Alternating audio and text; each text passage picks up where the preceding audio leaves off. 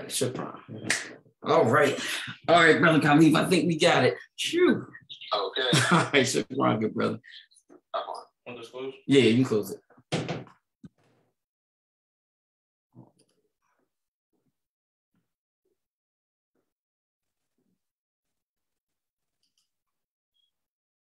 All right. Assalamu alaikum.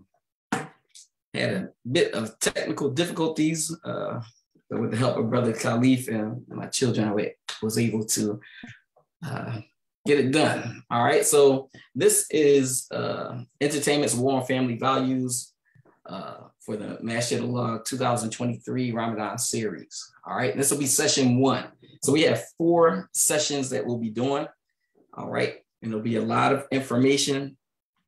Inshallah, it'll be very beneficial. And this little wait, this 16-minute wait that you had to endure, we'll be able to make it up to you. All right. So the subtopic for the sessions is the time and what must be done. All right. The time and what must be done. So I'd like to say shukran to Imam Mikhail Shabazz and Brother Khalif Chestnut and all the presenters at this year's 2023 Ramadan Lecture Series. And we'll start off with the Fatiha. All right. A'udhu billahi minash shaitanir rajim. Bismillahir rahmanir rahim. Alhamdulillahi rabbil alamin. Ar-Rahmanir Rahim. Maliki yawmiddin. Iyyaka na'budu wa iyyaka nasta'in. Ihdina siratal mustaqim. Siratal ladina an'amta alayhim. Ghayril maghdubi alayhim waladdallin. Ameen. All right. And the translation of that is, in the name of Allah, most gracious, most merciful. Praise be to Allah, the cherisher and sustainer of the worlds. Most gracious, most merciful, master of the day of judgment. Thee do we worship, thine aid we seek. Show us the straight way, the way of those on whom thou hast bestowed thy grace, those whose portion is not wrath and who go not astray. All right. So I'm going to start this off with looking at some of the miracles of the Quran. All right. So this will be our little warm up. All right. So we'll talk about a few things and then we'll get into the Entertainment's War on Family Values. All right. It says, for those with guidance and understanding, the body of Pharaoh was only discovered in 1898, but the Quran was revealed nearly 1400 years ago. It is almost impossible for a man, Muhammad, to say accurately how a certain thing happened in the ancient past and make a connection with that thing to predict how it would be in the future. So it's clear that the verses from the Quran is nothing but the words of God or the words of Allah. All right. And this is the Quran, chapter 16, verse 36. For we assuredly sent amongst every people an apostle with the command, serve Allah and eschew evil. Of the people were some whom Allah guided and some on whom error became inevitably established. So travel through the earth and see what was the end of those who denied the truth. All right. And we're going to look at a couple of examples of this. So Allah tells us to look at, to travel and see what happened to those who were in error. All right. So this is Pharaoh's preserved body. Okay. And this is another picture, and you can see how well this body is preserved. All right, for being so old. It says Pharaoh or Pharaoh Ramses II. This is the body of Pharaoh Ramses II, believed to be the Pharaoh in the time of the prophet Musa or Moses. His mummy is preserved and is currently on display in the Royal Mummies Chamber in the Grand Egyptian Museum in Cairo. The Quran and the Bible in Exodus 14, verses 21 to 30, and Exodus 15, 19 to 21 state that the Pharaoh was drowned in the sea. However, the Quran differs from the Bible and makes a very unique statement that the body of the drowned Pharaoh was saved as a sign for future generations. The Quranic statement about rescuing Pharaoh's body would be in total agreement with the fact that the body of Ramses II has survived in a mummified form. All right. In the Quran, in chapter 10, verses 90 to 92, it says, we took the children of Israel across the sea, Pharaoh and his hosts followed them in insolence and spite. At length, when overwhelmed with the flood, he said, I believe that there is no God except him whom the children of Israel believe in. I am of those who submit to Allah and Islam. Okay, so then he submitted. All right. It was said to him, now, but a little while before wast thou in rebellion, and thou didst mischief and violence. This day shall we save thee in thy body, that thou mayest be a sign to those who come after thee. But verily, many among mankind, are heedless of our signs. So very, very powerful statement, because you see that this body was preserved. All right, let's move on.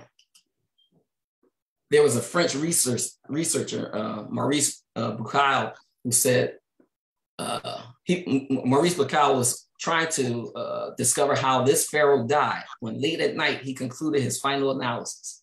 The remains of the salt stuck in his body was a shining evidence that he had drowned and that his body was retrieved from the sea swiftly after he drowned. It was also obvious that they rushed to mummify his body so that his body would remain intact. But Maurice puzzled over a question. How did this body, to the exclusion of other mummified bodies of other ancient Egyptians, remain that intact, although it was recovered from the sea? So this, Allah tells you, he was going to preserve his body for the later generations to see what happened to those who are in error. All right. Another case I want to show you is Pompeii.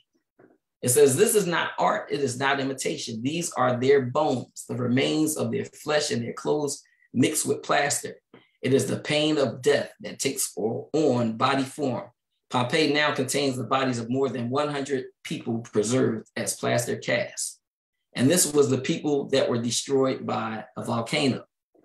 All right. But look at their bodies. And this is why Allah tells us to travel through the earth and see what happened to those people who were in transgression. All right. In Pompeii, there was a lot of homosexuality and all sorts of things going on in that town. All right. And here's another picture. All right. Here, I want to show you this. All right. This is very interesting. All right. But check this out. وحشر لسليمان جنوده من الجن والإنس. In a very distinctive story told by the Holy Quran about the Prophet Suleiman or Solomon and a group of ants. The Quran stated that ants can speak to each other. All right.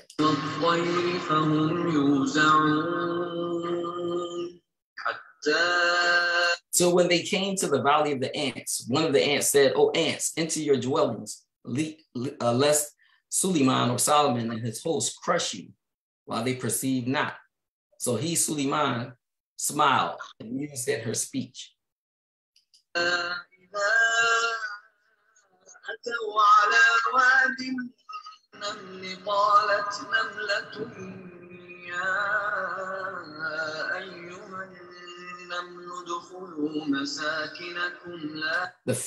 This fact stated in the Quran 1400 years ago, and for a long time, it was said that this is a big error in the Quran. How could ants speak? However, the scientific world was astonished just in 2009 to discover and listen to ants talking to each other.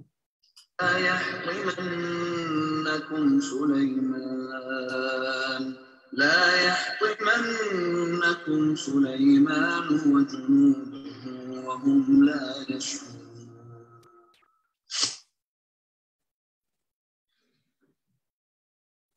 Small talk, very small talk. Scientists have long studied how various creatures communicate. Dolphins in the water, chimpanzees on land, birds in flight. But insects, could they possibly have anything to say? Well, when it comes to the tiny ant, it turns out the answer may be yes. Here's Nick Watt. Ants live in highly structured societies. They are masters of architecture and even agriculture. And now scientists tell us ants actually talk to each other. Were you surprised when you found? We were. Yes, we were surprised. With an iPod and an old pair of headphones, they discovered worker ants are indifferent to rock music, but stand guard when a distressed queen makes this particular sound.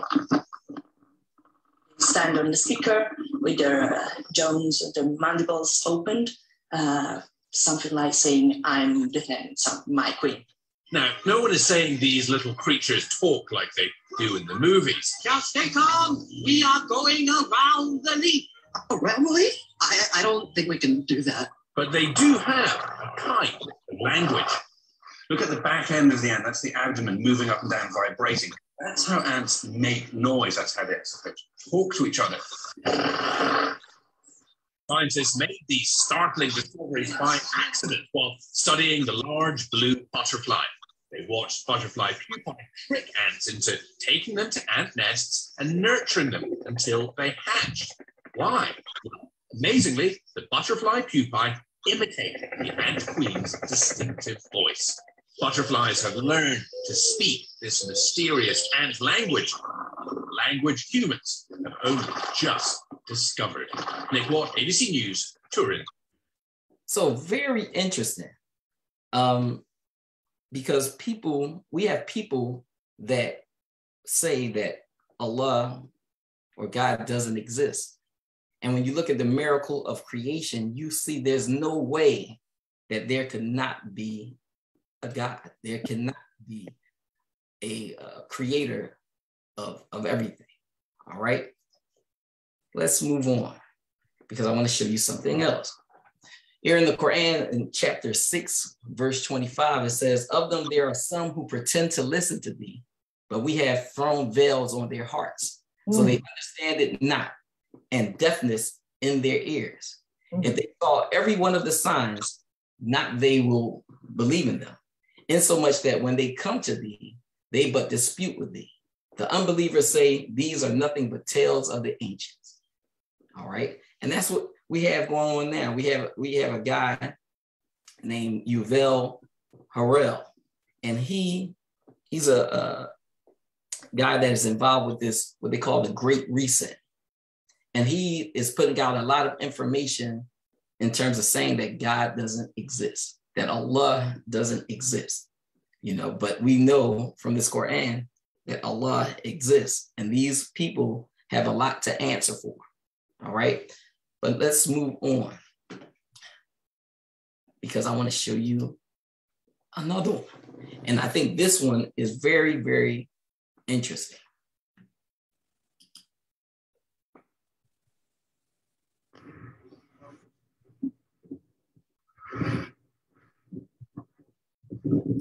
This is where the ocean water and the fresh water meet, but they don't mix. You can see that distinct line between the two waters. All right. So many people say that Muhammad wrote the Quran. How would he know all of these things that's going on in the creation? A man that was illiterate, that did not know how to read, but he knew all of this information. It came from no other than Allah.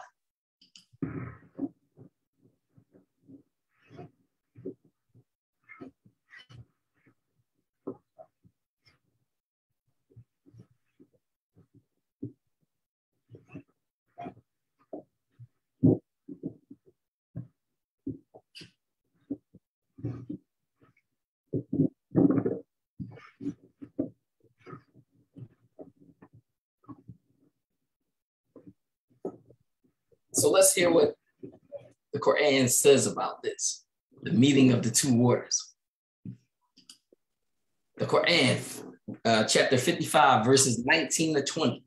"Then which of the favors of your Lord will ye deny? He has let free the two bodies of flowing water, meeting together. Between them is a barrier which they do not transgress." How would this man living in the desert know this information? Because this information is from no other than Allah. All right. Here's another verse. Quran, chapter 25, verse 53. 52 and 53. Therefore, listen not to the unbelievers, but strive against them with the utmost strenuousness, with the Quran. It is he who has let free the two bodies of flowing water, one palatable and sweet, and the other salt and bitter. Yet has he made a barrier between them, a partition that is forbidden to be passed. All right. And I'd like to welcome Sister Denise and Brother Nassim to the session. What do y'all think about that? Y'all have any comments that you want to make about that? That's definitely very interesting. And I've read it before, but seeing is believing. To actually see that visually, you know, that leaves no doubt in the mind. And that's why it's so important. We have to bring this Quran to life for our children. All right, we need to show them, because this is what they're up against. They're up against all of this technology and the visuals and all of these things, and this is what they're used to. A lot of them are not used to just sitting down and reading. That's become kind of boring to them. All right, so we have to bring things to life for the youth. All right, here's another verse, same thing. And the Quran repeats itself. It repeats itself.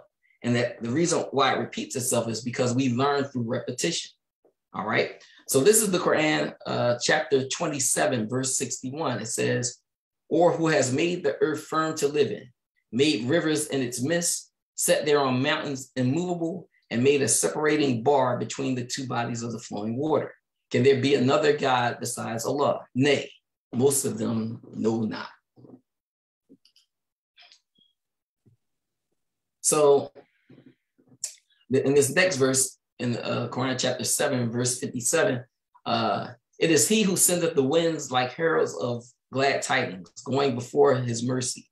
When they have carried the heavy laden clouds, we drive them to a land that is dead, make rain to descend thereon, and produce every kind of harvest therewith. Thus shall we raise up the dead, perchance ye may remember. Many people find it hard to believe that we will be resurrected. And basically, if you look at what happens in nature, Allah resurrect when you see when the seasons change and you see things dead and then it's brought back to life. That's Allah showing you that he'll easily bring us back to life also. All right. So let's move on. And the thing is, Allah tells us not to fret over these people that deny his existence. It says, as to those who reject faith, it is the same to them whether thou warn them or do not warn them. They will not believe. So no matter what we show them, no matter what evidence we bring forth to them, they will still not believe, right? Those who behave arrogantly on the earth in defiance of right, them will I turn away from my signs. Even if they see all the signs, they will not believe in them. And if they see the way of right conduct, they will not adopt it as the way. But if they see the way of error, that is the way they will adopt. For they have rejected our signs and failed to take warning from them. So a lot of these people get caught up in the whispers of Shaitan. Okay, because remember, Shaitan was given respite to take us from the path of Allah. All right. Even if we did sin, Allah is saying, even if we did send unto them angels and the dead did speak unto them, and we gathered together all things before their very eyes, they are not the ones to believe unless it is in Allah's plan. But most of them ignore the truth. So Allah is letting us know that there will be people that will not believe, no matter what you show them, no matter what evidence comes to them, they are rejectors of truth. All right. So let's start talking about entertainment. Now, I did a 4-part series last year for Ramadan. You can find it on YouTube.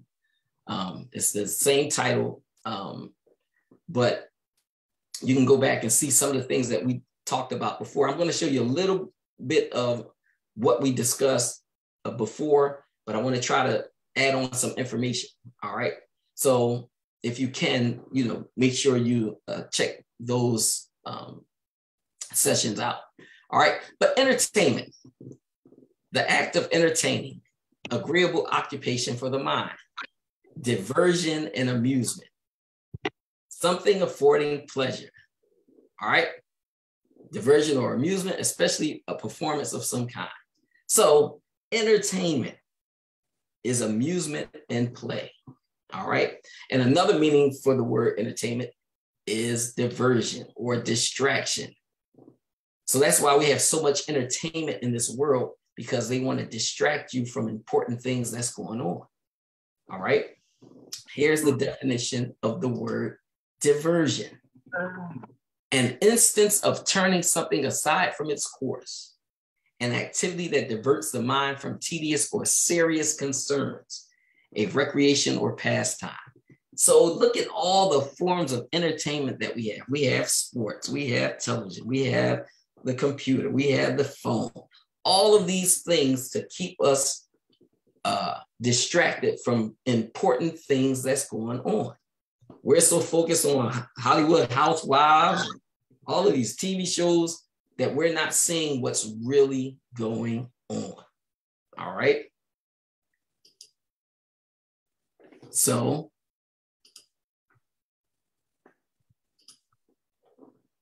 in the Quran, Allah tells us what's going on. All right.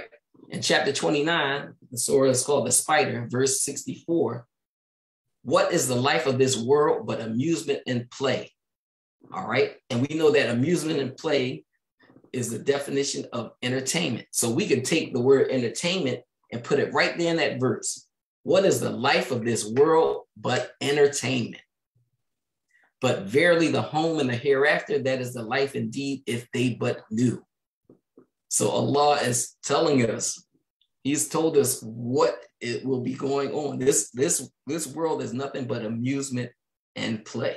This is what Shaitan uses to take us from the path of Allah. And let me say this, we live in a very wicked system, but it is not man's system. This is Shaitan's system. Okay. And that's why this thing goes on and on and on, because this is Shaitan's system. And he's been given respite to help to try to pull us away from the path and show Allah that we are not worthy of the position that He has given us in creation. All right. This is chapter 2, the cow, verse 30. Behold, thy Lord said to the angels, I will create a vicegerent on earth. They said, wilt thou place therein one who will make mischief therein and bloodshed and shed blood, whilst we do celebrate thy praises and glorify thy holy name? He said, I know what ye know not. But what I want to focus on here is a vicegerent. All right. I will create a vicegerent on earth. Can somebody tell me what that means? What is a vicegerent?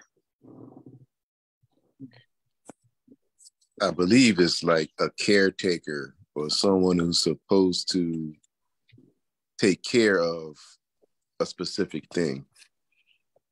Absolutely. Excellent answer. Because this is the textbook definition of vicegerent. It says an officer appointed as deputy by and to a sovereign or supreme chief, a deputy in general. All right. So we are the deputy in charge of the earth for the short time that we're here. All right. It says a person appointed to exercise all or some of the authority of another, especially the administrative powers of a ruler. All right. So we are the deputies in charge of this earth for this short period of time. Because remember, we are only here for a time. All right. But I want anybody want to say anything about that? About our role as the vicegerent of the earth. All right, well, let's move on. I'm going to move on to this because I want you to hear this brother. It's a Native American brother, but I want you to hear what he says in this piece.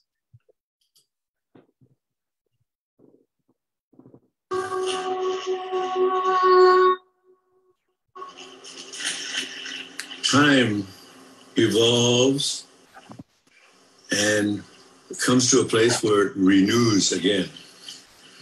There is first a purification time, then there's renewal time. We are getting very close to this time now.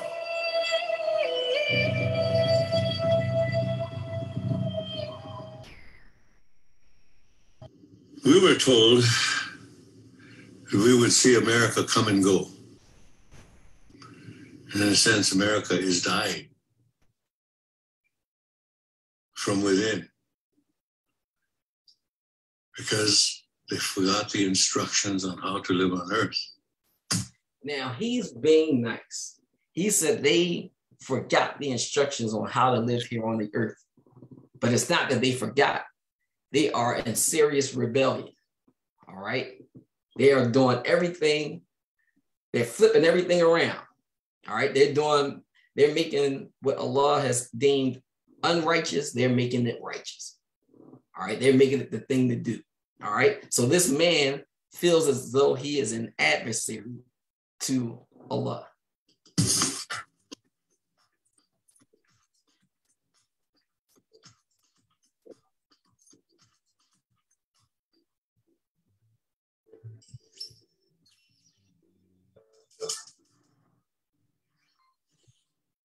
Everything is coming to a time where prophecy and man's inability to live on earth in a spiritual way will come to a crossroad of great problems.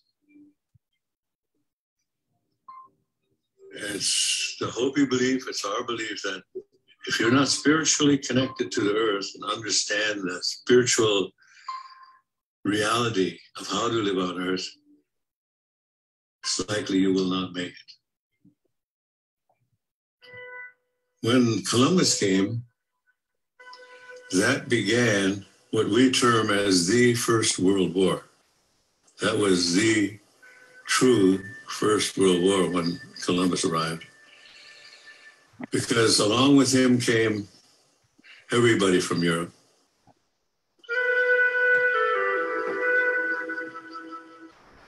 By the end of the Second World War, we were, in America, we were only 800,000 from 60 million to 800,000. So we were almost exterminated here in America. Very deep. 60 million to 800,000. And the fact that it doesn't even seem like the Native American was ever here. They pushed them out of their land and they created all types of genocides and they reduced their numbers. Okay? Anybody want to have a comment? Yeah, it seems like this is something that's been going on wherever these people step foot. Like they have a pattern of that behavior. And it is very, very interesting because we know it's not a thing of black or white or no, it's about righteousness. Okay, and these people, that's what they're going to be judged on. Not their skin color, but righteousness. Because Allah doesn't judge us on our skin color. He judges us on our righteous deeds. All right? But you are absolutely right. When these conquerors, these people with this unrighteous mindset have gone to many lands, they've done horrible things. All right?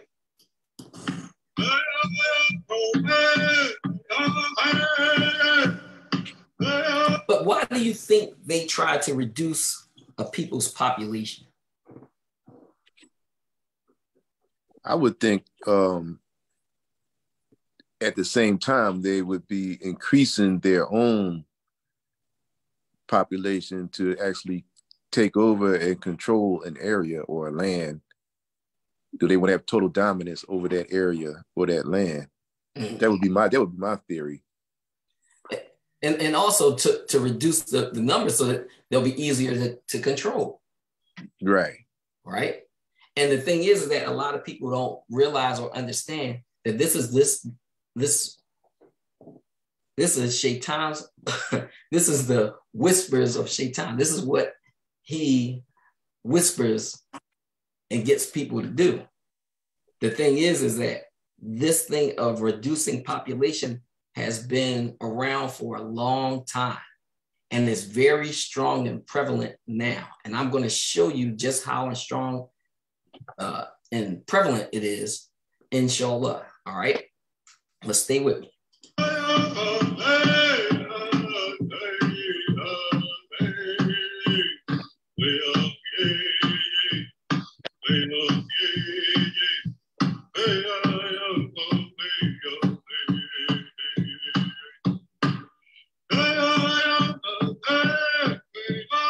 Everything is spiritual. Everything has a spirit. Everything was brought to you by the Creator, the one Creator. Some people call him God. Some people call him Buddha. Some people call him Allah. Some people call him other names. We call him Tonkashila, grandfather.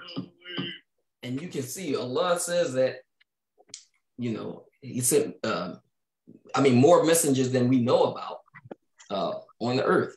All right. The Quran only discusses some of Allah's messengers. But the thing is that this man, he sounds like he's Muslim. He's talking about the oneness of God. He's talking about the one God. Okay. So it's very, very, very, very interesting.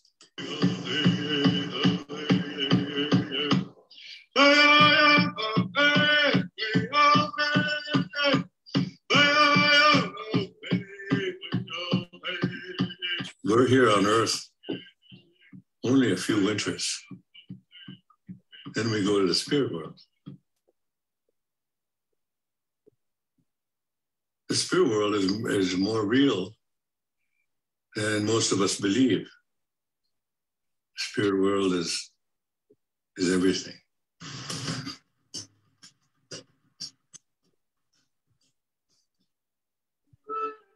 Over 95% of our body is water. And in order to stay healthy, you got to drink good water. When the European first came here, Columbus, we could drink out of any river. If the Europeans had lived the Indian way when they came, we'd still be drinking out of water because water is sacred. The air is sacred. Our DNA is made of the same DNA as the tree. The tree breathes what we exhale. When the tree exhales, we need what the tree exhales. So we have a common destiny with the tree. We are all from the earth. And when the earth, the water, the atmosphere is corrupted, then it will create its own reaction. Mother is reacting. In the Hopi prophecy, they say the storms and floods will become greater.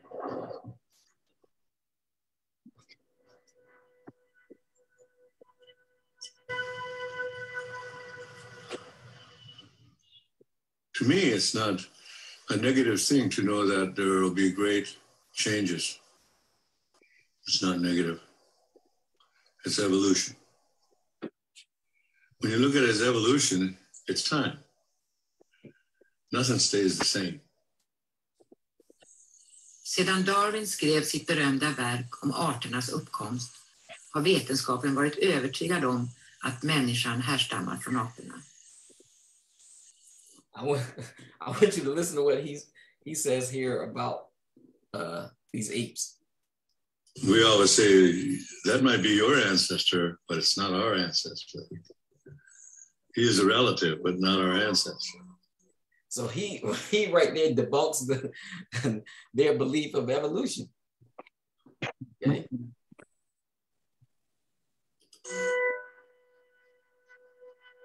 You said that might be your ancestors, but it's not our ancestors. You should learn how to plant something. That's the first connection. You should treat all things as spirit. Realize that we are one family.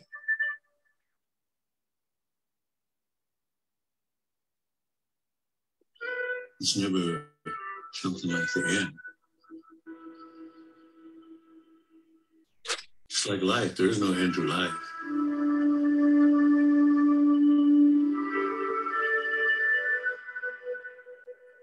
So a lot of the things that he's saying is it sound like he's a Muslim. like we're following the same thing. Okay. He's talking about the oneness of God. You'll have different names for God because he got different people from different lands with different languages. All right. But we know that the ultimate name for God is Allah, the God. Okay. Because there's people that they worshiped all kinds of things throughout history. People worship the sun. People worship celebrities, all sorts of things. But the thing is, even some people even ascribe partners to Allah, which we know is wrong, because Allah is one. Allah is one. Allah is the ultimate. All right. But now I want to show you this. This is the Phoenix. All right. And a lot of people, the people that run these fraternities, that run this system, they are heavily into the occult. And one of the big things in the occult is the story of the Phoenix. All right. It says in ancient Greek folklore, a phoenix is a long-lived bird that cyclically regenerates or is otherwise born again. Associated with the sun, a phoenix obtains new life by arising from the ashes of its predecessor. Some legends say it dies in a show of flames and combustion. Others that it simply dies and decomposes before being born again. This story of the phoenix is what's going on now. They are going to destroy this country and rebuild it in the image that they want it to be. They're going to destroy the old world order and try to create this new world order, or this great reset, as they're now calling it. Okay. But now some people say, oh, brother, you're a conspiracy theorist. Or you talking this stuff. Let's look at the evidence. When you look at the back of this dollar bill, you see a few things. All right. You see the word here, Novus Ordo Secolorum. All right. That means new order of the world. New order of the world. All right.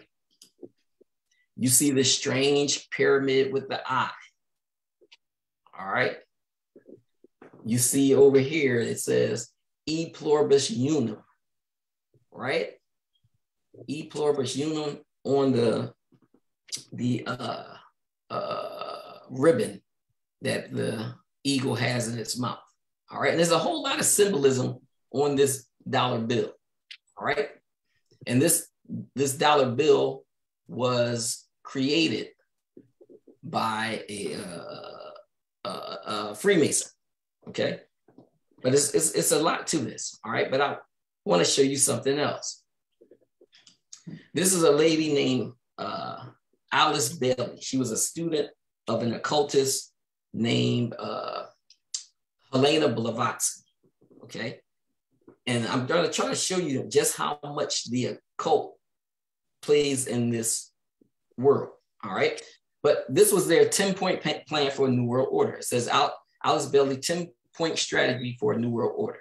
And we discussed this in detail in the prior session. It says, the first thing was to take God and prayer out of the education system. Now, this was written around the time near World War I or World War II. All right. It says, reduce parental authority over children. Number 3, destroy the traditional Christian family structure. Number 4, if sex is free, make abortion legal and easy. Number 5, make divorce easy and legal. Free people from the concept of marriage for life. Okay. Number 6, make homosexuality an alternative lifestyle. Number 7, debase art and make it run mad. Number 8, use media to promote and change mindset. Number 9, create an interfaith movement, which I don't see as a problem with that in terms of believers coming together. All right, because we are up against some heavy evil that we're dealing with. All right, and we have to come together. You know, that's the only way that we're going to be able to fight against, you know, this system. All right, number 10, get governments to make all these laws, and get the church to endorse these changes. All right, and all of these things have happened, and we've seen them happen. All right, let's move on. It says, the dreamers of the day are dangerous men, for they may act their dream with open eyes to make it possible. This quote from Justice William O. Douglas says, as nightfall does not come all at once, neither does oppression. In both instances, there is a twilight when everything remains seemingly unchanged. And it is in such a twilight that we all must be most aware of change in the air. However slightless, we become unwitting victims of the darkness. All right. So this stuff is happening gradually, but now it's starting to speed up. All right. It's speeding up on us. It's like my grip. It's like, all right. Now we look at this. It says, this is a quote from Naomi Wolf. She's done a lot of research into the digital surveillance technologies. Okay. And she does a lot on what they call RFID. All right. But she said, I hope we wake up quickly because history shows us a small window in which people can fight back before it is too dangerous to fight back. But the thing is that people, the masses have become almost zombified. It's like the Walking Dead. Like Brother Nassim said last time, Walking Dead morally, Walking Dead physically and spiritually. All right. But now I want to talk to you about a article that we had discussed in work at my job. And this article talked about an African greeting. All right. And the African greeting was, how are the children? And the response would be, the children are fine. How are the children? And the response, the children are fine. Because they knew the importance of the children, right? It says, I'm going to pop in here a couple of times and talk about, because one of the subtopics of this Ramadan series was the time and what must be done. So there's one thing, all right, that must be done. We must begin to invest in our children because they are the future generation. This wicked system understands this. This is why they want your children at an early age so that they can indoctrinate them into this system. That's why they have so many early childhood programs, because they want to get your child at an early age and indoctrinate them with their belief systems. They want to instill their beliefs, morals, and values into them instead of Allah's guidance. Camera off. Educationalists should take the hint from the dictum of Ignatius Loyola, founder of the Jesuit order. It says, give me a child until he is 7 and I will give you the man. What do you think they meant by that? Give me a child until he is 7 and I will give you the man. Anybody want to take that one?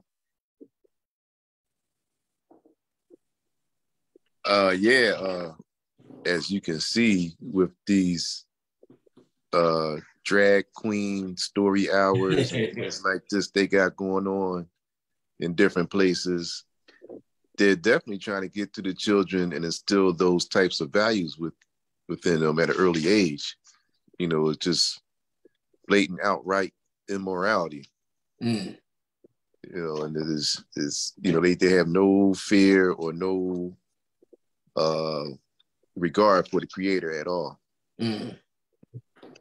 So, and they know that the early years of a child, that's their formative years.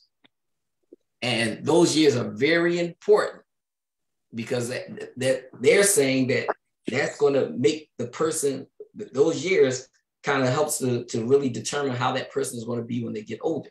Of course, we know that people can change when they get older, but the thing is that they're saying at that age, a child is, I mean, up to that age, a child absorbs things easily, like a sponge. They soak things up. All right. So I found that as a very interesting point. But even the Bible would tell us, it says, train up a child in the way he should go. When he is old, he will not depart from it. So it's the importance of instilling things in our children, what we instill in them when they are young. All right. What do y'all think about this? Because we had a discussion about this, this thing of, you know, the African greeting and how are the children. But somebody said it takes a village to raise a child. How many of y'all agree with that? I definitely agree because kids, things are repetitive. So if they see repetitive behavior, good or bad, then more than likely they're going to adopt that behavior. So if they see something in the home, you know, that's going on, positive or negative, but then they go out into the environment and they see the same thing over and over, then more than likely they're going to adopt that thing as normal in their minds, and it's going to stay with them. Even like in the fact, you know, the fact that you remember that McDonald's commercial back in the day, what's on a Big Mac? You know, everybody knows what's on it because we was programmed. You see something 9 times within 21 days, it usually stays programmed in your psyche forever. All right. Anybody else want to take that? It takes a village to raise a child. Is that? What do you think about that? Does it take a village to raise a child? Does it take the community to raise the child? All right. Let's move on. Because when they said that, I said, it takes a village to raise a child, but what if the village is sick? Yeah. What if the village is sick? Right? Because do you want a sick village raising your child? Right. Child? You definitely got to be on point with environments that children are exposed to. Right. So the thing is that, you know, the things that our children are being exposed to, a lot of immoral things. All right. And it's shaping their behaviors. And it's shaping the type of person that they are going to become. All right. But now, how many of you remember this old movie, The Golden Child? Oh, man. Yeah, I remember. Irvin, 1986. Everybody was wearing those hats and everything, right? But that movie was an interesting movie. All right. Can anybody summarize what the movie was about? The Golden Child. I could barely remember. I know it was something that was about a child he had to rescue from something. I could barely. It's so long ago. Yeah. So it was a child that needed to be rescued. All right. But the thing is that who was this child? Who were they saying the child was? The Golden Child. He's the Golden Child. He was the one that was supposed to bring about positive change. All right. There was a lot in this movie that a lot of times when you see a movie and then you come back to it and watch it later on as you get older and experience some things, you start to see a lot of things going on. All right. But let's look at this. This is a clip from that.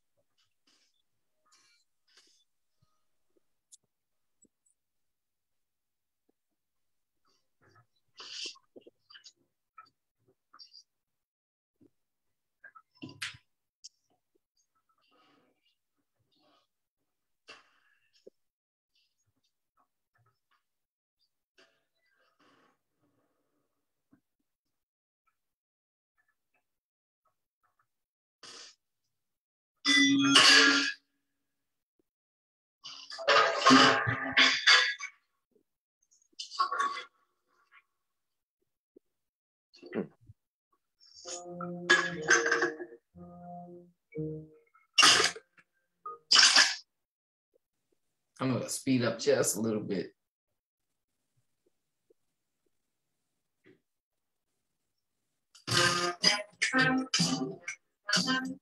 Because the particular part I want you to see. All right.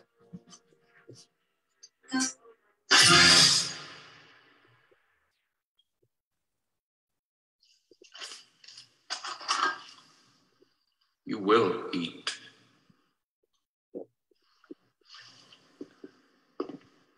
Get this and the rest of your playthings out of here.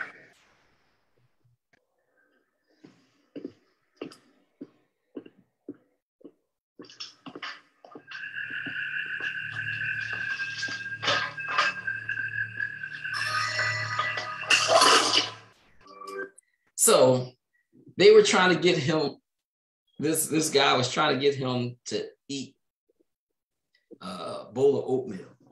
But within that oatmeal, it was blood. All right.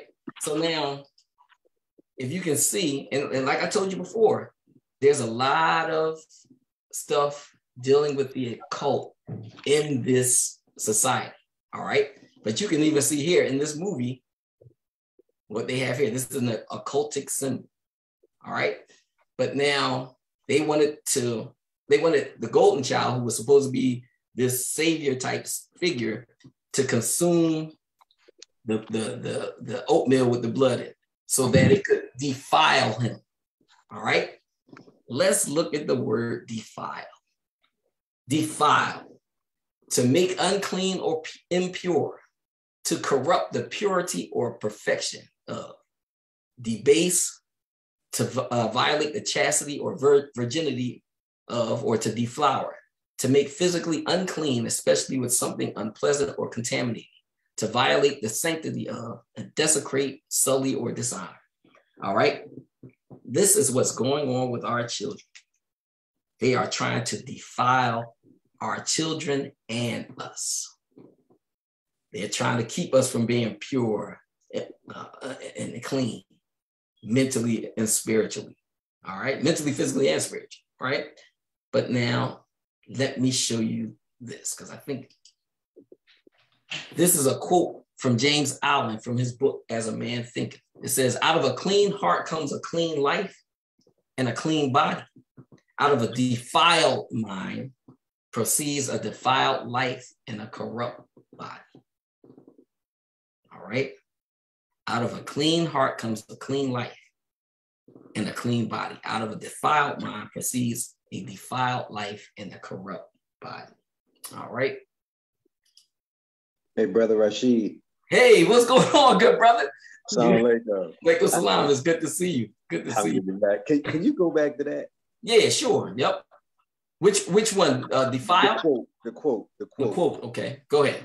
So look at it. It says a clean heart, right? Mm-hmm. And then the second sentence, out of a defied mind. Mm-hmm. So you got heart and mind. Right. There's that connection. Excellent right? Point. And I remember listening to Imam Fahim Shwayb. He was saying, like, when a human is born and when the baby is in its mother, the first organ that is created is the heart. The second organ is the mind. So the fact that he starts out with heart and then connects the mind is it's just kind of like a confirmation that we are. And the thing is that watch this though, because watch where we're gonna go with this. All right, watch where we're gonna go with this. Very interesting. All right, because it says you are what you eat or you are what you consume. All right. So look at what they have our children consume. All right, Nicki Minaj, Megan Thee Stallion, gun this, gun that. Right. You are what you eat or you are what you consume. That it becomes a part of you. All right. And people don't realize that, how important it's very simple, but people don't really think about it. The reason for the gun violence in the Black community is that this system fears something from our youth that would disrupt this system. Okay. They fear something from our children. That is why we got the violence. That is why we have in the Black community these artificial environments set up. Okay, because these environments are not really found in other people's cultures. It's mainly us, right? But they put these things to corrupt. They want to corrupt our children. All right, and like I said, it's a they want to corrupt any child. All right, because even when you talk about neighborhoods like Kensington, right? Look at Kensington. Look at the stuff that's going on in Kensington. You got people of all races and colors walking around there, almost some of them looking like zombies, right? But let's look at this. Anonymous quote. If you wish to destroy an area, how do you do it? There are two ways. You can go in there and bomb it and so forth, but that is not very efficient. What you do is you try to get the people in that area to kill each other and destroy their own territory, their own farms, and that's what's been done in that area. The way in which you destroy an opponent is to get him to destroy himself. By dividing his ranks against one another, then you feed both sides. You have agents feeding both sides, inflaming both sides, and they kill each other off. And it is time that some of us woke up to this reality, to understand that people who try to maintain empires and great empires do it by manipulating the people they're trying to conquer. Hotel Rwanda at its best. Right, but there's a lot of places. Yeah. Hotel Rwanda. This particular one was talking about Iraq, when they went in and destabilized Iraq. Right, the same game. Yeah, same game. It goes back to NSSM 200. All right. If you look up NSSM, well, we'll talk about it. But NSSM 200 was a plan that they had to kind of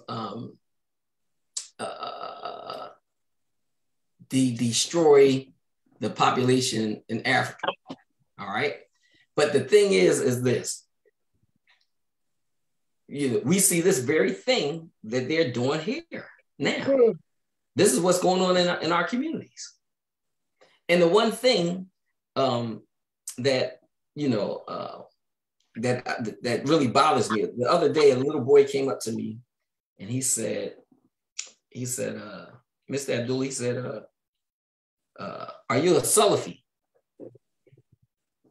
And I said, I'm a Muslim. And then he said, I guess he thought I didn't hear him, but he said again, he said, Mr. Abdullah, are you a Salafi? I said, no, I'm Muslim. In the Quran, Allah tells us, he says, do not divide your way of life up into sects. Right? He says, I named you Muslim. He said that if anyone that's doing that, then you're supposed to stay away from that. And Allah tells you that he will decide between us on the day of judgment. Division, this is what this is about. if there's no unity among Muslims, you got some calling themselves Salafi, you got some calling them Sufi, you got some calling Sunni, you got some calling Shiite. Come on, what's going on? This is not what Allah told us, and a lot of us are focusing on what other people are telling us, but we have to follow what Allah says. We have to follow the instruction of Allah, and Allah tells you, do not break up your deen into sects. But it go back to what you just, that other quote, you are what you consume. You are what you consume, right? And the thing is that this is another one of those, the time and what needs to be done. This is another one. We have to unify as Muslims. We have to unify with other believers because we're all under attack. Mm-hmm. You know, so, you know, some brothers, oh, that brother don't know what he's talking about. No. Okay, I don't know what I'm talking about. Then you read your Quran. Read what Allah says in the Quran. I'm not following anybody's guidance but Allah's. Okay? But now let's look at this. I want you to see this trailer. This is, okay, I had to check my time, all right? Oh, so this is another one of those things they're doing. So sometimes some of the videos get blocked or they get removed. But let me tell you what this trailer was about. This was sometime in the 70s. I think it was 71. Don't quote me, but I think it was 71. This group, it was a white group, and they went out to Media PA to an FBI office, and they stole documents. And the documents they stole were the COINTELPRO documents. All right, that was amongst all of the documents that they stole. But when they looked at these documents, they found that this COINTELPRO stated this. It said that they had infiltrated the Black groups in the 60s and 70s, and that they were trying to infiltrate them to kind of destroy the unity among them, all right, and to try to cause problems within the various groups. But they said they were watching certain figures because the goal was to prevent the rise of a Black Messiah. Mm. The goal was to, and this is what's stated in the documents, to prevent the rise of a Black Messiah. So who were they watching at the time? They were watching Malcolm X, they were watching Elijah Muhammad, they were watching Stokely Carmichael, and they were watching Martin Luther King Jr. For Malcolm X, they said he had so much potential. So what did they do? They got rid of him right away. Mm-hmm. Right? Elijah Muhammad, they said they weren't worried about Elijah Muhammad because he was too old. They said Stokely Carmichael, they just mentioned him as having potential, but they said what they said about King was, they said that King, they weren't worried about King as long as he was following their agenda. This is what it states in the documents. This is what they said. This is not what I'm saying. This is what they said. And if you think about it, that's one of the reasons why they would always push King on us. But the thing is that when King started going against their agenda, what happened to him? Do you think he started going against their agenda once he went to when he met what's his name, Gandhi, and he kind of had a different perspective? The reason why it wasn't really about Gandhi. Well, a lot of people don't know Gandhi was very prejudiced against Blacks. Mm-hmm. Okay, and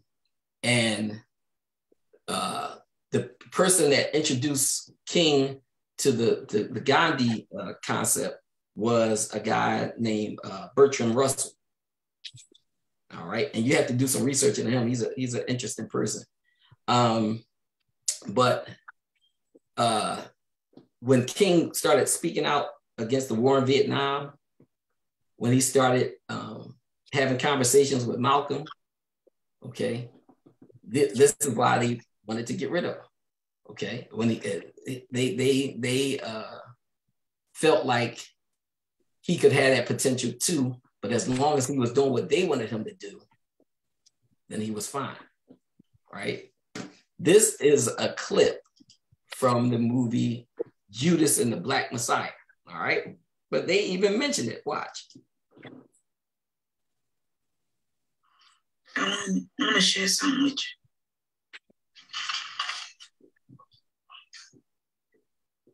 Like the masses, I was in awe when I first laid eyes on all the things you are. I heard that speech. I knew we'd make noise. I just thought it'd be in the streets. The Black Panthers are the single greatest threat to our national security. Our counterintelligence program must prevent the rise of a Black Messiah. It was right there in the trailer. You're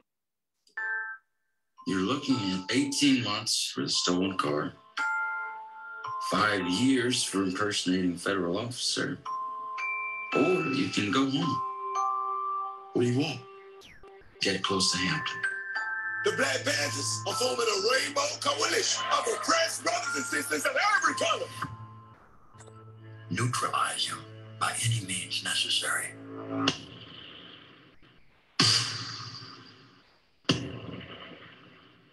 America's on fire right now. And until that fire is extinguished, right now it's been a damn thing. Imagine what we could accomplish together. We can heal this whole city. You ain't telling me. See, a lot of people, it's like breadcrumbs. Allah has left us these breadcrumbs to come to the truth. He has left us these different puzzle pieces, and we have to assemble them and put them together so that we can see the truth. The thing is that King, if you remember in the Malcolm X movie, oh, well, let me say this first. King received a letter that told him that he might as well commit suicide because of the infidelities that the FBI had found out about when they were surveilling him. And they sent him that letter. And he, if you remember, in the movie Malcolm X, when they were surveilling Malcolm, and they were talking like after he had hung up the phone, I think towards the end of the movie, they had said that this guy's a saint compared to King. And that's because Malcolm was so disciplined. He was that FOI disciplined person. But the thing is that they couldn't really get anything on him immoral, but King they had. Yep. So it was a lot of stuff going on. All right. But this is the COINTEL, this is from the document, the COINTELPRO goals. It says, number 2, to prevent the rise of a messiah who could unify and electrify the militant Black nationalist movement.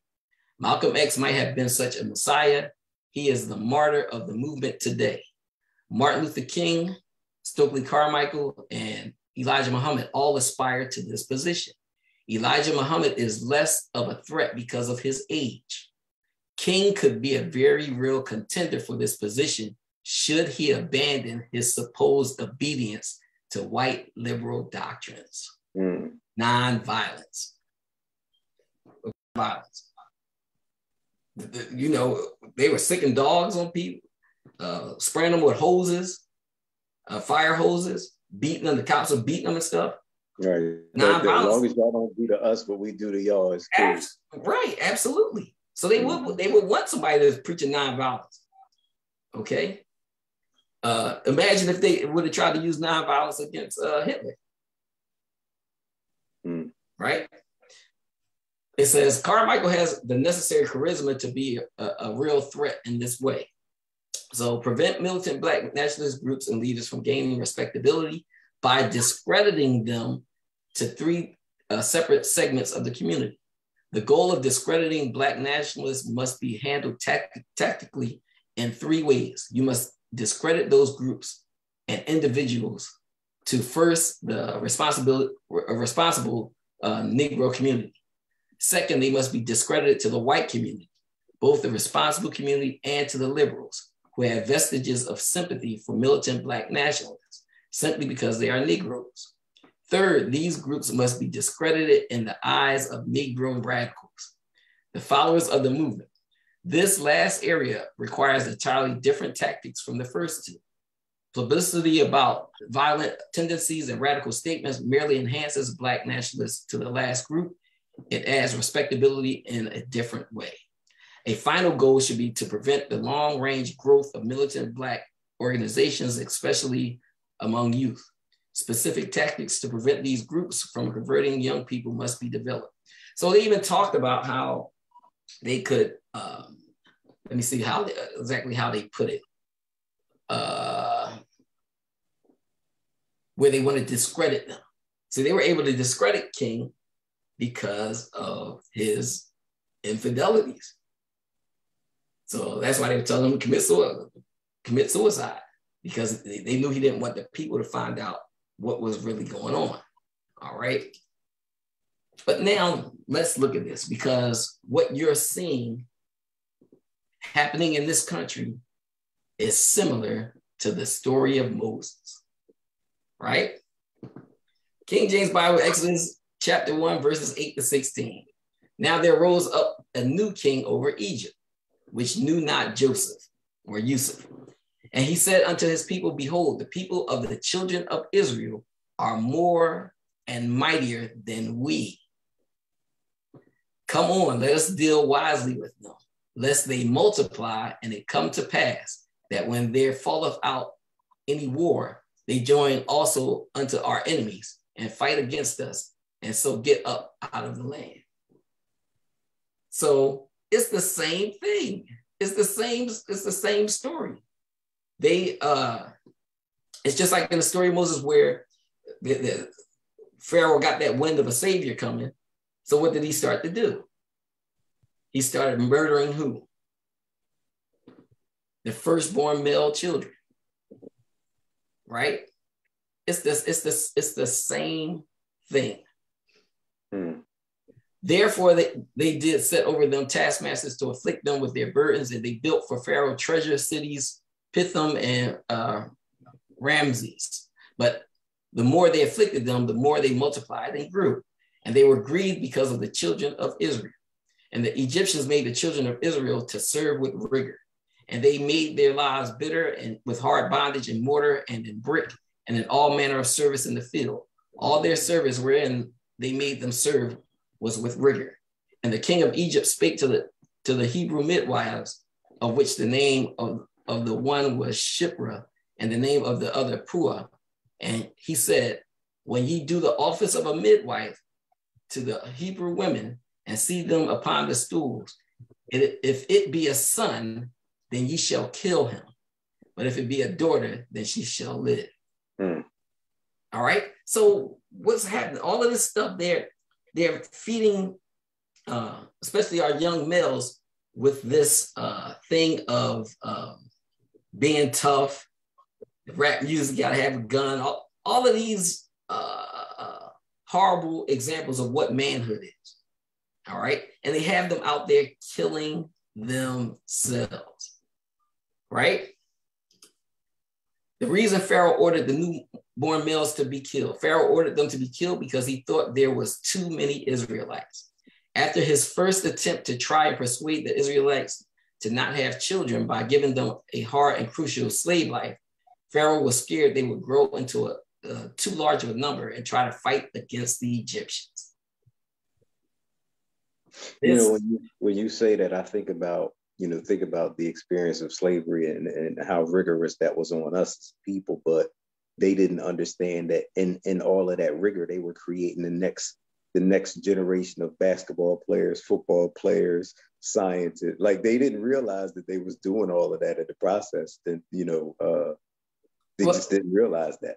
Well, just as they plot a lot of plans. Right. Yeah. Pharaoh claimed that the high Israelite birth rate could pose a potential threat. He used that as an excuse to kill their newborn boys. All right, so it's the same story, y'all. It's the same story happening. They fear something coming from amongst our people that will disrupt their system, so they feel like they have to annihilate them. All right, this is what it said in the Quran. This is chapter 40, Surah Mu'min, or the believer, verses 25 to 26. It says, so when he brought to them the truth from us, they said, slay the sons of those who believe with him and keep their women alive. And the struggle of the unbelievers will only come to a state of perdition. And Pharaoh said, let me alone that I may slay Musa or Moses and let him call upon his Lord. Surely I fear that he will change your religion or that he will make mischief to appear in the land. So Pharaoh didn't want these people there that was going to disrupt his system. You know, he didn't want Moses to change their religion because their religion was the worship of him. So he did things to try to eliminate their progeny, right? But now this is, I want you to see. This is an original depiction of Jesus, and this was around 400 AD, drawn in the Roman catacombs. So remember, the early Christians had to seek shelter in caves and worship in secrecy, but they would draw certain things on the walls. All right. The Christian catacombs are extremely important for the art history of early Christian art, as they contain the great majority of examples from before about 400 AD in fresco and sculpture. So if this dates back to 400 AD, and this is depicting Jesus as being Black, it's like, you know, why are they changing the image? They know something about our people that we don't know. Let's go on. Here's another picture drawn in the caves in Rome.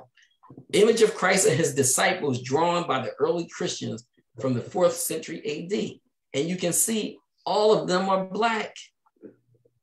All of them are Black. So they don't want us to know the greatness that we come from. And just because they were Black doesn't make us better, but it just shows the truth. It's a verse in the Bible said that, and the truth will set you free. This is why our self-esteem, you know, coming up, a lot of our self-esteem was low because everything that was positive, it was white. Also, it shows you have to be careful whose table you're eating from. Right, absolutely. Or the indoctrination. Right, you are what you consume. So if you consume the bad food, you're gonna get sick. Right. Here's another one. This is a coin. All right. But as you can see, you look at this coin here, and you'll see the hair and the features is of a Black person. This was a coin depicting Jesus. All right. And I don't really like to use the term Jesus because his name was Isa ibn Maryam, Isa the son of Miriam. But I want to show you what they did with that. Maybe I can do that in this presentation. Here's a depiction of Moses and his brother and the Israelites. All right. So it's, you know, there's a lot of evidence out there that shows you that these people have been giving us a false narrative, right? Even Samson. This was a picture of Samson drawn in the Rome, in the caves in Rome, all right, by the early Christians. But this is what they fear. Let me show you what they, oh wait, I have one more. This other one is Jonah, all right? The story of Jonah in the well. All right. And then I want you to hear this system. All right. because they don't know where this inspiration might come from. All right. And this is why they are, doing things on such a massive scale and trying to defile the youth. But listen to this young sister. Since Iran's Cultural Revolution in 1979, Iranian women covered by black chadors and hijabs have become the stereotypical image of the country's religious and political identity. But now women in the Middle East and in the U.S. are using their clothes as a way to express themselves and their political beliefs in bold new ways. Fashion blogger grew up in Oklahoma. Thank you so much for having me. So you are an Iranian American that grew up in Oklahoma. Yes. How'd that go? Unfortunately, it was quite the experience. Definitely, I think when I first started wearing the hijab or headscarf in 6th grade, that was easily the worst year of my life because Oklahoma is very homogeneously white and conservative state. And so I was physically assaulted. People tried to pull off my hijab. It was basically like several years of trauma that I basically had to go through. And for me, that really led into where I kind of am today and made me look about fashion in different ways, and the ways that how we dress really impacts the way that people engage with us. So if I wore a scarf around my neck, I probably wouldn't have gotten punched in the face. But even today, in let's say more mainstream areas, you still have people who have a view of what you are and what you're about based on what you're wearing.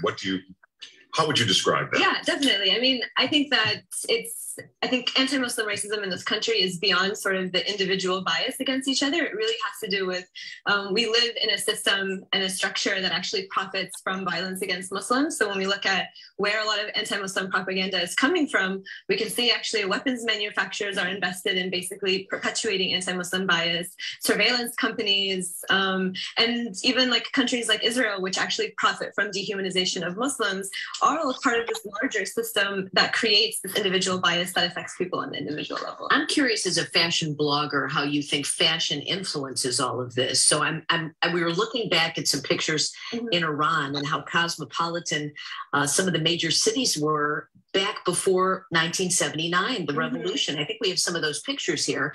Do you think you would like to see Iran go back to that before women were wearing hijabs, or would you like to be meeting somewhere in the middle? Yeah, I think these photos being seen out of context is always really decontextualizing what actually was taking place in the country. So the people who dressed in the sort of Western dress that we're seeing now are actually a very minority group of people. They were upper class people. So if you wore a hijab, there's actually a period of mandatory unveiling where someone could actually pull the hijab off of you.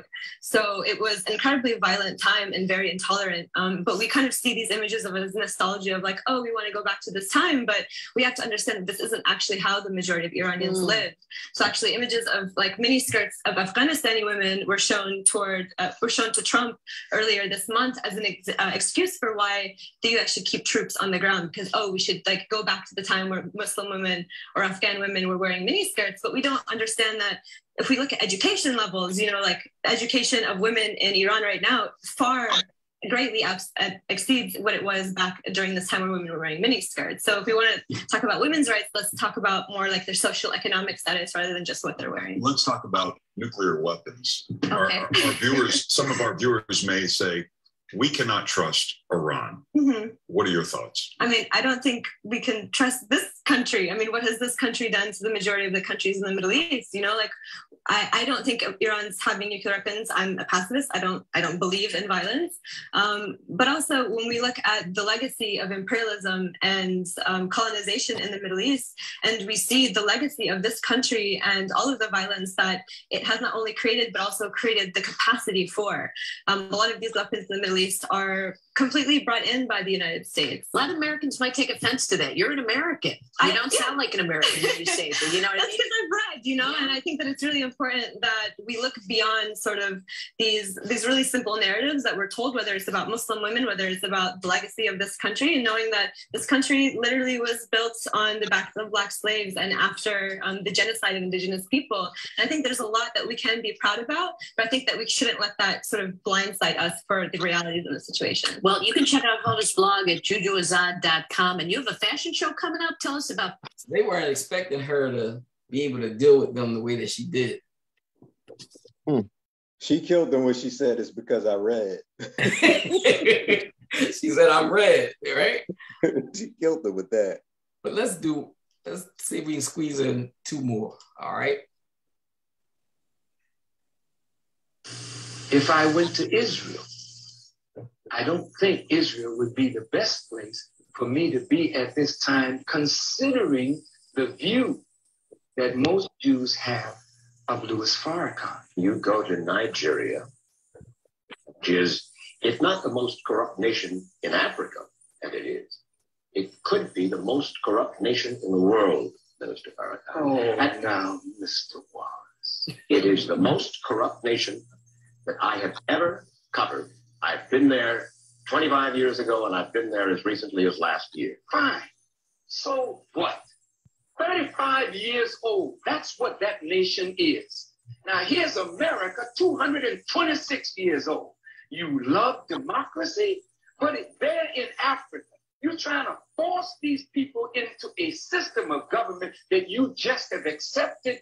30 years ago, black folk got the right to vote. You're not in any moral position to tell anybody how corrupt they are. You should be quiet and let those of us who know our people go there and help them get out of that condition. But America should keep her mouth shut wherever there's a corrupt regime, as much hell as America has raised on the earth. No, I will not allow America or you, Mr. Wallace, to condemn them as the most corrupt nation on earth when you have spilled the blood of human beings. Has Nigeria dropped an atomic bomb and killed people in Hiroshima and Nagasaki? Have they killed off millions of Native Americans? How dare you put yourself in that position as a moral judge?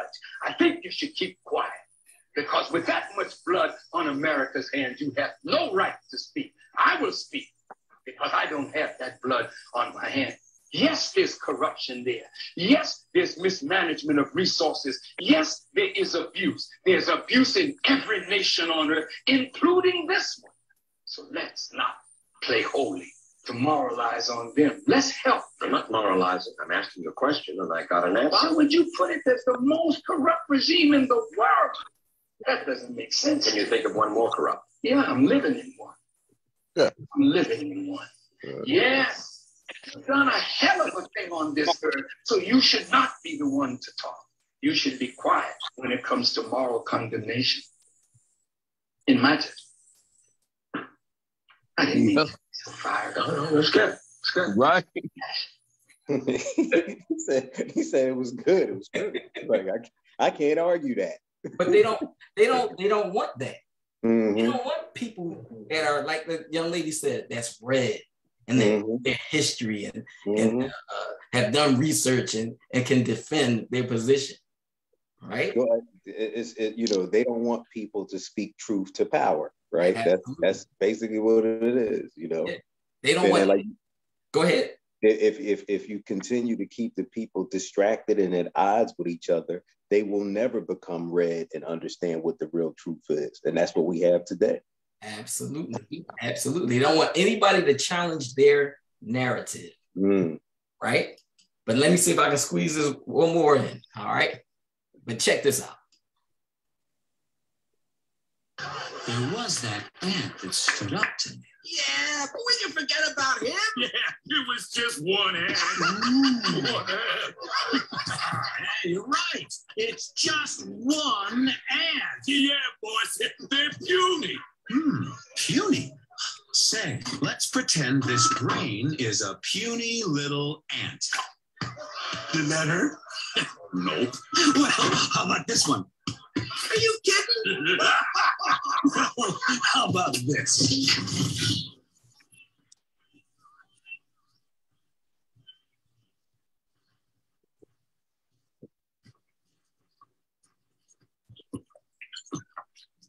You let one ant stand up to us, then they all might stand up. Those puny little ants outnumber us 100 to 1. And if they ever figure that out, there goes our way of life. It's not about food. It's about keeping those ants in line. That's why we're going back. Does anybody else want to stay? right? Yeah, that says it all right there. Says it all. Yeah. What movie is that from? Your tone matters. That was from. When released advanced tones. I think that was from a Bug's Life. Oh, okay. Yeah, Right. Bug's Life. But you can see that same concept of too many, or one of them rising up from the many to go against their system, their established system. That's been a theme. It's been a theme all the way back to Pharaoh. All right, but I think we timed out for the session, and the sad thing, I don't think I pressed record, so we might not, we might not even have this information. It might be, it should be on Master Allah's Facebook page, but we'll stop here, and then we'll continue inshallah tomorrow. So I get 4 sessions the brother allowed me to do, so they'll be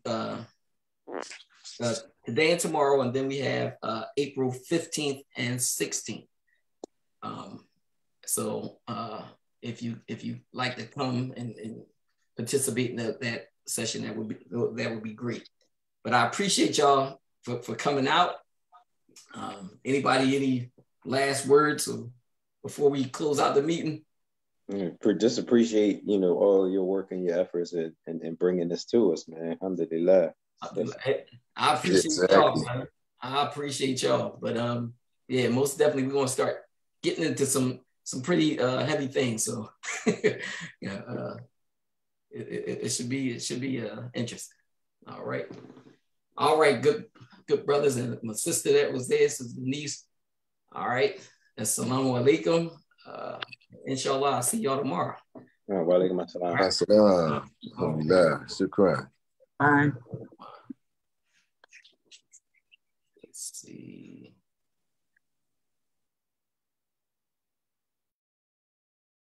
Tag on. Nope, didn't get it.